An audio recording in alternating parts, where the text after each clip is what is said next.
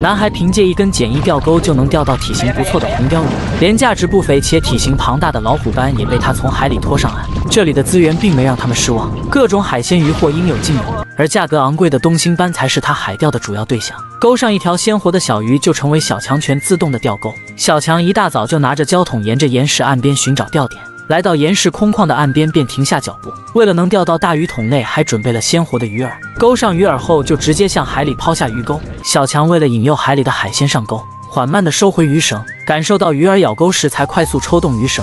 在小强强大的臂力下，鱼饵很不情愿地被拖到岸边。体型并不大的鱼饵挣扎没几下，就直接被小强给凌空拽起。取下鱼钩对小强来说并不容易，鱼钩取下时感受到疼痛的鱼饵都会拼命挣扎，以致小强很难取下鱼钩。这是小强今天收获到的第一条海鲜鱼货。为了钓到大鱼用到的诱饵都是真材实料，钩好诱饵后，直接向海里抛下鱼钩。今天的太阳非常毒辣，海风也非常大，但也阻挡不了小强的赶海日常。 徒手拉着鱼绳能提高鱼饵咬钩的手感，一旦感受到鱼饵抢食时，就立马抽绳。徒手拉回鱼绳是很容易刮伤手的，所以小强只能利用巧力将上钩的鱼拖到岸边。当鱼饵挣扎时，小强只好顺着鱼饵挣扎的力道操控着鱼绳，经过人与鱼一轮的来回拉扯，最终被小强凌空拽起。 失去水后的鱼饵有劲使不出，一条体型不错的鲷鱼又被小强收入桶内。钩上一条鲜活的小鱼，一根全自动的钓钩便完工，将鱼饵向海边远处抛去。感受到后背发凉的鱼饵会在水中不断的挣扎，从而引起海鲜鱼获掠时，小强全神贯注感受鱼绳拉扯的力度。一旦有鱼上钩时，就立马扎好马步将鱼绳收回。经过不断的拉扯，鱼儿终于浮出水面。一看到是可怕的人类，又开始拼命的挣扎逃脱，以致小强不得不重新再次进行溜鱼。口吐芬芳的鲷鱼最终被小强抓住了鱼鳃，挣扎中又脱手了。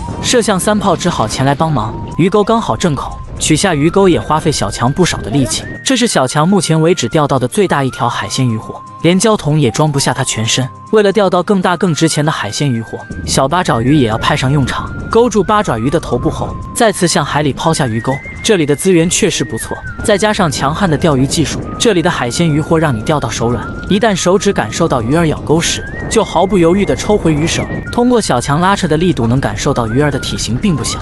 水中开始出现一道红色的身影，被拖到岸边的红鲷鱼又开始向着远处逃跑，奈何已经被鱼绳牵扯住，很快又被小强拖到岸边。在水下鱼的力气能发挥到极致，以致小强一时半会无法将鱼儿控制住，只能哀求摄像三炮过来帮忙。红鲷鱼不仅颜色漂亮，眼神和轮廓也非常的美，红鲷鱼只能无奈地躺平在桶里。 看来今天小强的运气确实不错，小乌贼也成为小强的钓鱼诱饵。小强为了钓到的海鲜鱼货保持新鲜，只好放到岸边的小水坑中。3岁开始赶海的小强已经有7年的赶海经验，对于鱼饵咬钩的时机把握得非常的好，基本上抛出去的鱼钩都能钓到鱼。虽然力气并不大，但小强善于利用巧力将上钩的鱼拖到岸边。拖到岸边的东星斑被小强双手抱住，这是小强目前为止钓到最昂贵的一条海鲜鱼货。 每次正口都很难取下鱼钩，带蓝点的东星斑确实漂亮，放到水坑中让它们保持活力，这样才能卖个好价钱。再次勾上一条鱼儿向海里抛去，剁碎的鱼肉是用来在海里打窝，鱼腥味会快速引诱海里的鱼货上钩。从抽绳的力度和时机能看出小强是一位钓鱼高手，每次把握的时间非常的到位，跟鱼儿互相拉扯的力道也是非常的巧妙。当小强看到上钩的鱼时，内心非常的激动，竟然能让见过世面的小强语无伦次。 拖到岸边才发现是一条石斑鱼，而且这条石斑鱼的体型还是挺不错的。挣扎中还能让小强使出吃奶的力气，最终还是被小强从水中拖到岸边。鱼身上的纹路非常的诱人，一般价格昂贵的海鲜鱼货身上的纹理都是非常的绚丽多彩。而且这条石斑鱼是他目前为止钓到的最大一条海鲜。水坑中的一条小鱼也被小强当成了鱼饵，全自动的鱼饵能快速的引诱海中的鱼货。 凡是有鱼咬钩时，小强都会用他灵敏的手指感受鱼货咬钩的位置。一旦咬钩时机成熟时，小强就立马抽动鱼绳，但这次竟然失手了。失手后的小强也非常的懊恼，拖上来的鱼钩空空如也。虽然失手了，但也阻止不了继续向海里抛下鱼钩。吸取了上次的教训，这次小强抽绳的力度温柔了许多。靠海吃海的渔民想出了各种办法，在海里获得鱼类资源维持生活。 被拖到岸边时，才看出鱼货的皮肤颜色，又是一条价格昂贵的东星斑。小强迅速双手将其抱在怀中，又被小强放到水坑中养着。这条东星斑的皮肤颜色黄中带有蓝色的斑点，就这几条鱼，在国内就能卖到价值5000以上。有了足够多的收获后，小强也打算打包回家，将所有收获到的鱼货放到桶里。红鲷鱼让小强爱不释手，还拿着另一条鲷鱼做对比。摄像3炮为小强当起了苦力，拿到岸边的店铺进行销售。不同品种的鱼都要进行分类称重，最终才获得了1000比索。在退潮后的沟渠中，利用巨大的网兜拦截河流中的渔获，为了达到一网打尽的效果，还在上游处用木板和泥巴拦截河流，借着利用屎壳郎推粪球的方法，将水和鱼一同推到下游的网兜处，便能获得味道极其鲜美的跳跳鱼。在越南，靠海吃海的渔民想出各种办法，在海里获得鱼类资源。每当海水退潮后，渔民会在下游处布置一个超大的地笼。在布置地笼时，在岸边意外发现了一个和手臂不相上下的洞穴。他们并不急着处理洞穴，而是忙碌着将地笼安置好。两人合力将地笼两边的渔网插入岸边的泥土里，以达到固定地笼的效果。固定好地笼后，他们才开始检查岸边的超大洞穴。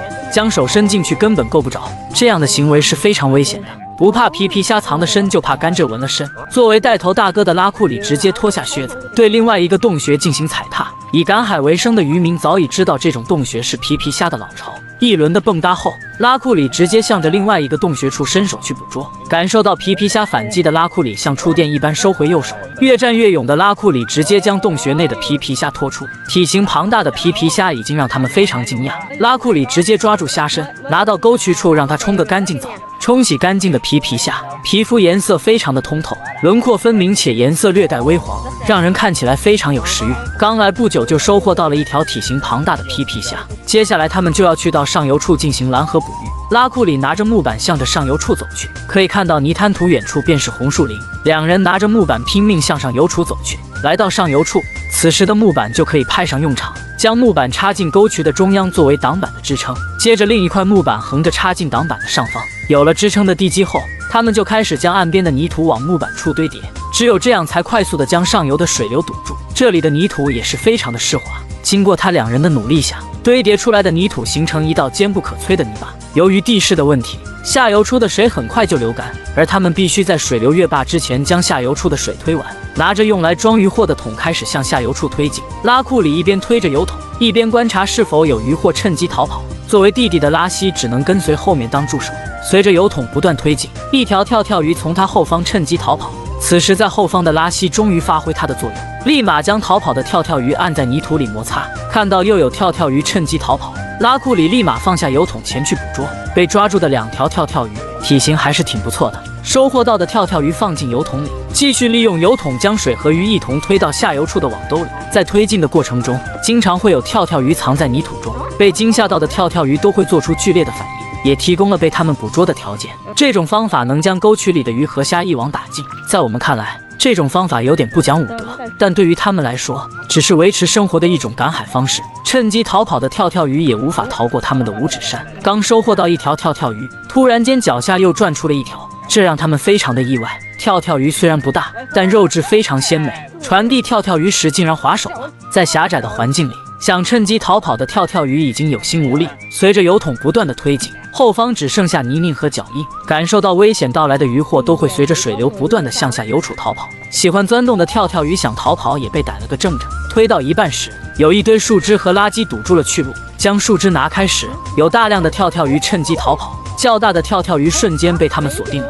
在摄像3炮的指引下，快速隐藏起来的跳跳鱼被拉西抓了个现行。处理好挡路的树枝后，继续向前推进。被拉库里踩在脚下的跳跳鱼只能由弟弟拉西进行捕捉。随着水流不断的往下推动，可以清晰看到水流中有不少的跳跳鱼不断的往下游处逃跑。经过991个弯道，在前方50米处可以看到他们布置的网洞。当然，这种屎壳郎推土的方法也是非常耗体力的。随着水流不断的往下推，水中跳跳鱼的密度开始慢慢的增大，可以清晰看到大量的跳跳鱼被吓得向下游处逃跑。想从中趁机逃跑的都无法逃过拉西的火眼金睛。很快沟渠的通道只剩下20米左右，所有的跳跳鱼无一例外的向着网兜处游去。拥有一对比脚还要灵活的鱼翅，跑得比兔子还快都无法逃过他们的双手。被油桶不断的推进，跳跳鱼只好逃进网兜里。以为进入世外桃源的跳跳鱼，并不知道这是他们一生中最大的牢笼。拉库里将剩下的水和鱼一同推进网兜里，在下游处布置的巨大网兜竟然成为沟渠内跳跳鱼的归宿。聚在一起的跳跳鱼还不断的挣扎，